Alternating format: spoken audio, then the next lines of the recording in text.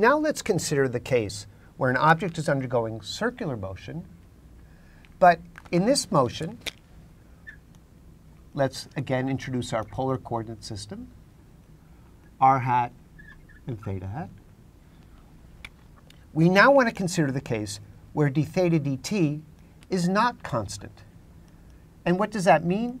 That means that if d theta dt is positive, for instance, the object is speeding up in this direction, or if d theta dt is negative, the object is slowing down in this direction.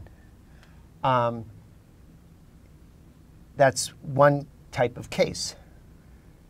So in this instant, we always know that there's a radial component at any instant given by minus r d theta dt squared. But because it's speeding up and slowing down, there is now a non-zero tangential component to the acceleration. And let's see where that comes from.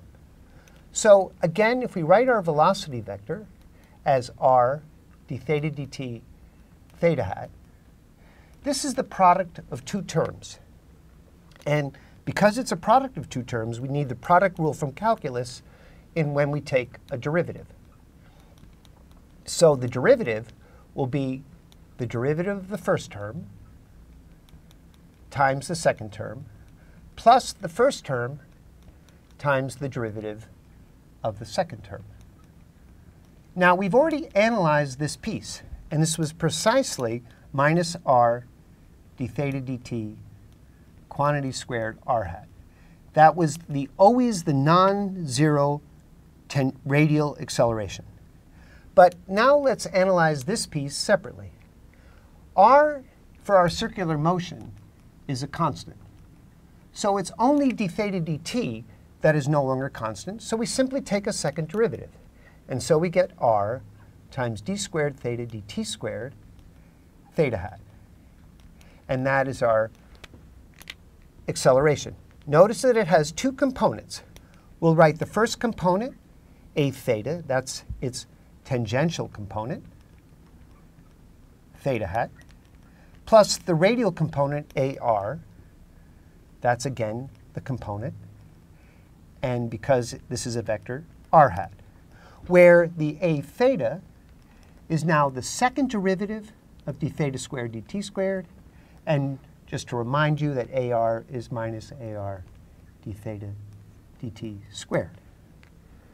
So when d squared theta dt squared is positive, it means d theta dt is increasing.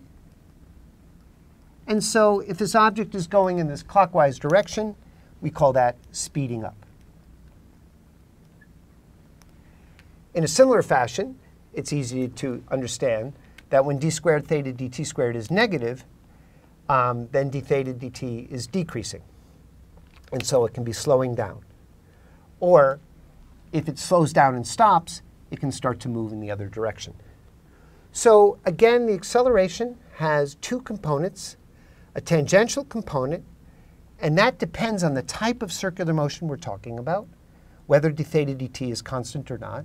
It always has a non-zero inward radial component, given by the component minus r d theta dt squared, regardless of whether it's speeding up or slowing down.